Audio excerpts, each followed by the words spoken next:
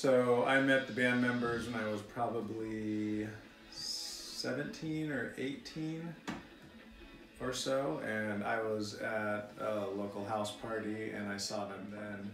I was playing in another band at the time and they heard about me and saw me play with my band, and then they came and kind of recruited me away a couple years, like a year or so later.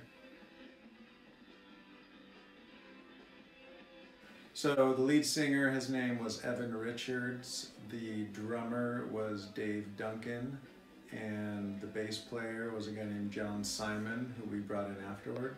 And then the rhythm guitar player was Duke Fightmaster. True name, that's his real name. I think we were a good band to start off with, not great, but we got good over time. But what we were really good at the outset is the drummer, Dave Duncan. He was just one of those really aggressive mover and shaker type kids who, even at the age of 19 years old, would go out and get us gigs at really good places. So we were able to get gigs at local venues like the Coach House. We'd obviously play a lot of kind of local parties and things like that. And we started to get a name for ourselves, and the group of friends that we had liked to run with us a little bit. And then what then happened is, as most of our friends started moving away into colleges, a lot of their friends, a lot of our friend group became ingrained in the local fraternity and sorority systems of the various colleges that they were at. So we embarked on, and this was, I think I was probably 18 or 19 at the time, we embarked on what we called the GAT, and we called it the Great American Tour. But all it was really just a trip up the California coast where we were playing different college towns. And so we were playing, you know, some clubs and some parties and stuff like that.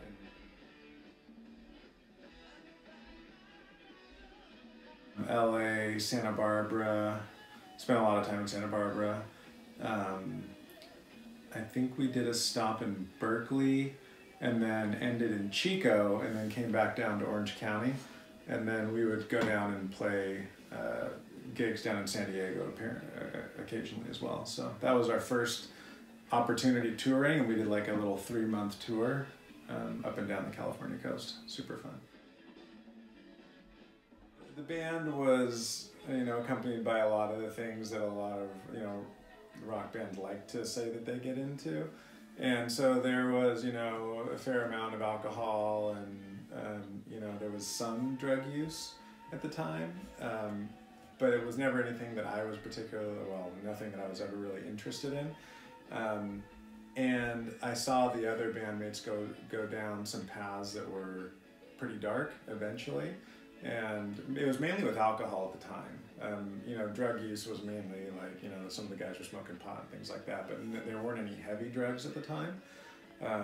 And when those eventually did start to rear their heads, that's when things, you know, started to go sideways with the band. Yeah, so, you know, as that path of addiction started to, you know, affect some of the members of the band, we had some pretty dark moments, and it got to the point where our lead singer in particular, he did start to delve into some of the harder drugs, not around me or that I really saw, but that started to kind of happen. And so we ended up having to kick him out of the band. The band shifted quite a bit after that. And then for me, you know, even though we still continued success and things were going well, and this is right after we cut our album, by the way, when we kicked him out of the band and we were about to go tour to kind of pay off the debt that we had incurred to cut the album. And, you know, we were going on tour and getting ready to kind of go promote the album, if you will. And we were, at that point in time, even though we didn't have Evan, musically we were at the kind of height of our powers. The band was super tight, the show was tight, the songs kind of had like a nice sequence to them. Like it wasn't just like us getting up and playing a bunch of songs, it was actually a show. And so the band was kind of at the height of its musical prowess at the time, which was great, and I was really enjoying that. But at the same time, I started to see the effects of addiction take hold. So as I saw some of the other bandmates descend into, you know, basically alcoholism, that made me see a lot of dark sides to both them as well as me and our relationships and the way the band was headed. And so I started to realize, like, wait a second, even if we are successful on this path, what we're going to be as I look down further on that path is not what I personally feel is successful in life. And so I got really disillusioned with kind of what we were doing and kind of what I was doing. And at the time I was like now kind of 20, 21 years old, and still had all my life in front of me obviously, but I had dropped out of college to go on tour, and I realized that, education is super important to me. Ultimately a family is going to be super important to me, and what does it mean to be a man? And being a man is not something, in my view, that is all wrapped up in the selfish pursuit of, playing rock music and getting the adulation of people and having people tell you how cool you are all the time and getting a following. To me, eventually being a man meant taking on responsibility. And so I had a shift, and I was like, well, I need to figure out how do I get out of this band, because it wasn't just something we were doing on the side for fun. It was how we were all making our money. It was, everyone's livelihood, and they were all depending on me. I was depending on them, and there was, we had a group of like roadies and guys that would come on tour with us and things like that. So it was a big decision. And so when I told them that, my news when I told them I wanted to quit and be done was the first domino that fell that eventually, toppled over the entire band and ended it. So, the epilogue to it is, I was able to leave the band. The band probably stopped maybe, 6 months to a year after.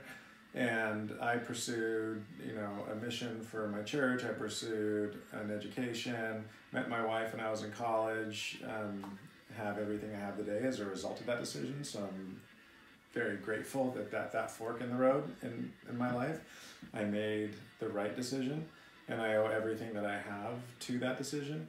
Other guys in the band weren't as fortunate. So for example, Evan, he was the lead singer. He continued down that path, and he got really into like all these really kind of death metal type bands. Continued, drug abuse, alcoholism, and unfortunately in 2012 he overdosed and died. Two of the other bandmates became alcoholics and had to battle through that. The cool thing was I served a mission for my church, and when I came back I got to reconnect with them, and they had gone through the 12-step program in Alcoholics Anonymous, and I got to attend a lot of those meetings.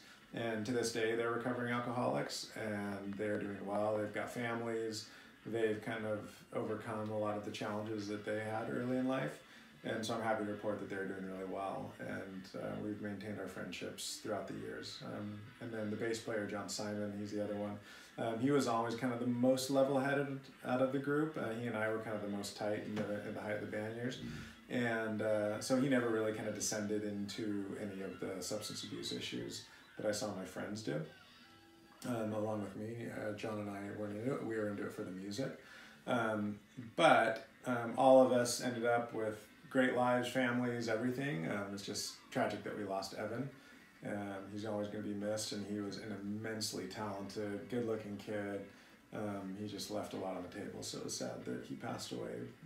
Like I said, I think we'll all always miss him, but grateful that we all overcame the various challenges that we had and landed where we did.